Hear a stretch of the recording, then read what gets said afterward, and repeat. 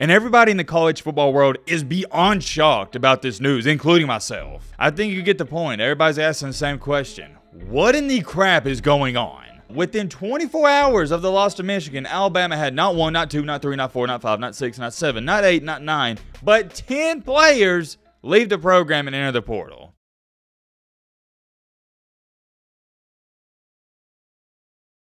Well, this is definitely an interesting situation we have on our hands here, to say the least. And as an Alabama fan, I know it's been a rough past couple of days, and trust me, as an Alabama fan myself, as most of you may know, it's just been a difficult time. Let's leave it at that. And for me, at least, I can't speak for y'all, but it normally takes me about 2 to 3 weeks to be okay after a loss like that to Michigan. And when I say be quote-unquote okay, let me elaborate a little bit and clarify on that. I still think about the losses we've had years ago, even till this day. When I say be okay, I'm talking about it normally takes me 2 or 3 weeks to just stop thinking about the game and somewhat move on a little bit. And as tough as these past couple of days have been, with this news coming out, it doesn't make it too much better. Alabama has lost not 1, not 2, not 3, not 4, not 5, not 6, not 7, not 8, not 9, but 10, count them, 10 players in less than 24 hours. And I'll give you a little teaser, they didn't just leave for some random reason. We're going to talk all about that in today's video, and also there's a ton of crap going on in the college football world, and this is arguably bigger than the Alabama situation. Ole Miss star running back, one of the best running backs in the nation, Quinshon Judkins, he entered the portal. That's got everybody talking, and I'll just tell you straight up, that is an odd situation. To go along with all that, we got a couple other minor things we're going to speak on, including we got some news involving Oregon. Strap in, buckle up, get you some popcorn, get you a snack, get you a favorite meal you like to eat and watch a video, because trust me, I do the same thing. It's going to be a good one. But all right, Matt, blah, blah, shut the crap out. Now, not further ado. Let's get into it.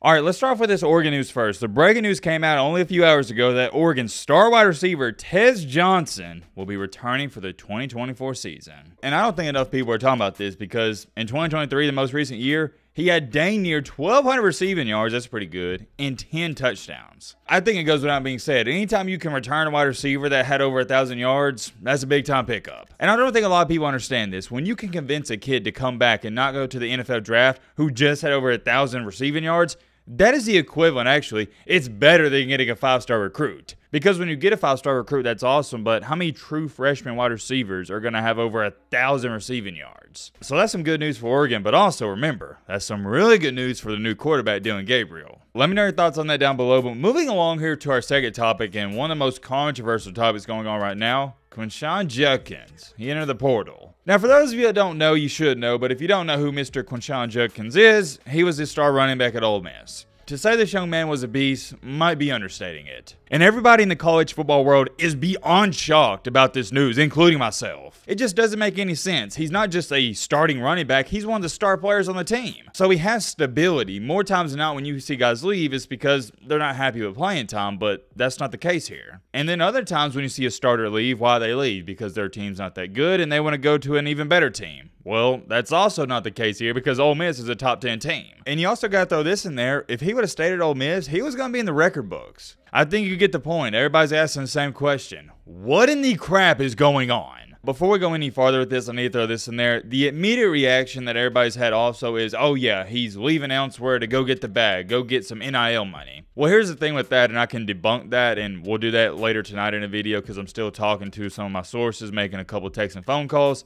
I don't think that's the reason. Like I said, I don't want to jump the horn here, but there appears to seem that there were some things going on behind the scenes with Judkins and this Ole Miss football team. I'm 98% sure we're going to talk about that later tonight, so just stay tuned. Be on the lookout for that. This is also something for your train of thought because remember, his freshman year, he was unreal. 274 carries for over 1,500 yards. But take a look at this year. Carbon copy paste on the carries, but his yards took a huge decrease. He went from averaging 5.7 yards per carry to only 4.3. That's not that good. We'll leave it at this because we're going to move on to the main topic here. There's a lot of rumors swirling and floating around. Let me know your thoughts down below on what you think's going on. I would love to talk about that some more, but we got to move on to the main topic, the main encore, main reason you clicked onto this video. What in the world is going on with the Alabama Crimson Tide? Well, as we all know for starters, and I got to bring this up because it's important to our situation, Alabama just lost to Michigan. And I know what you're sitting there saying, well, Matt, why is that important? What does that have to do with all these guys leaving? And it has everything to do with these guys leaving because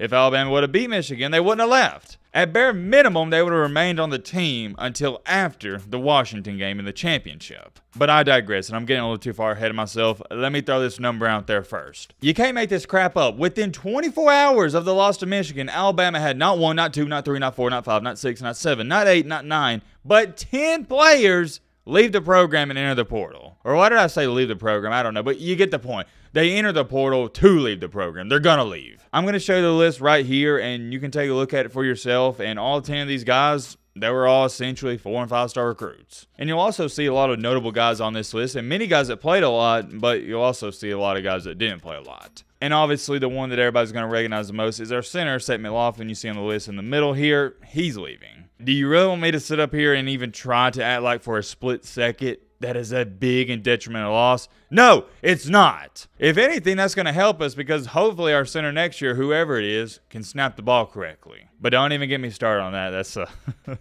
different rant for a different day. Another notable one that stuck out to me is our quarterback, who was also a former 5-star recruit, Eli Holston. He's leaving. Him leaving makes a ton of sense, though, because you got to think about it. Milroe's coming back. Ty Simpson's coming back. I'll get to that in just a second. And also, we're bringing in 5-star recruit Julian Sand. So Eli Holston is pretty much coming to terms with reality. He's not winning the starting job at Alabama. No way. Because it looks like right now what's going to happen is Jalen Milroe, he's going to come back next year. And then when he leaves, Ty Simpson's going to take over. And then potentially Julian Sand. Make no mistakes about it. Alabama has one of, if not the best quarterback rooms in the entire nation. So that makes a ton of sense. And another one that is shocking the Alabama fan base is defensive back Earl Little. And as to when I'm making this video, I've had some sources around Tuscaloosa tell me that the coaching staff is trying to convince Earl Little to come back next year. So we'll see what happens there. And I hope he does come back because you got to remember, we're losing Kool-Aid McKinstry, top cornerback in the country, and also Terrion Arnold. Don't get me wrong, he's going to have to battle for a starting spot, but it's going to be much easier to get more playing time next year than this year on the defensive side of the ball. That's something to keep your eyes on, and arguably one of the most disappointing players for Alabama this season was wide receiver Malik Benson, who was one of the top-rated JUCO prospects last year. He only had, I think it was like 12 catches, something like that, for 163 yards and a touchdown this year. Wasn't too good. But let's be real here. Alabama wasn't some dynamic passing offense this year, and we didn't have a receiver go over 1,000 yards. But I also want to throw this in here. Remember a couple weeks ago when we were talking about Ohio State losing, what was it, 18 or 19, 20-something guys to the portal? What did I say? Look, this is going to happen at Ohio State, Georgia, and Alabama everywhere. It's normal. Although I thought it was highly concerning that Ohio State lost a lot of quality players, all these big-time programs are going to lose every year, and we've seen it the past couple of years, 15, 16, 17, 18 guys to the portal when the season ends. And I get it as a fan. It can be concerning when you see all these guys in the portal at once, but it's a new reality. So I don't think you should freak out too much if you are an Alabama fan, Georgia, Ohio State fan, a fan of any team where you have a bunch of guys leaving. Because a lot of times, same thing with Georgia a couple weeks ago when they had 15 guys leave. Out of 15, maybe 2 of those guys actually played meaningful minutes, maybe 3 or 4. Same thing for Alabama here. Yeah, we had 10 guys into the portal, but only about 2 or 3 of them played. And the reality of the situation is Alabama losing potentially a defensive back, a wide receiver, and maybe even another wide receiver. Not a big deal, and it's not going to affect this team whatsoever to the slightest of bits. The only reason the Ohio State one was somewhat concerning is because of Kyle McCord, okay? You got your starting quarterback leaving. That's going to affect you a lot. But as long as Jalen Milroe comes back, everything's going to be all fine and dandy, and he will be coming back. But I also want to share this with y'all involving the Alabama team, and this is somewhat shocking news. Nobody expected this to happen, but this goes to show you the culture at Alabama. Alabama's backup quarterback, who battled it out with Jalen Milroe this year, Ty Simpson, he has announced he is returning next year. Why is that shocking? Well, duh, for obvious reasons, because he's going to be the backup again next year. This doesn't just say a lot about Ty Simpson, it says a lot about the Alabama program. And here's what Ty Simpson's father told Sports Illustrated about his son returning. Quote unquote, Ty has made his decision and his heart has always been at Alabama and he will be returning next year. I can't tell you enough how much admiration and respect I have for Ty Simpson. I love it, man. I love a man. I love a young man like this that is willing to overcome adversity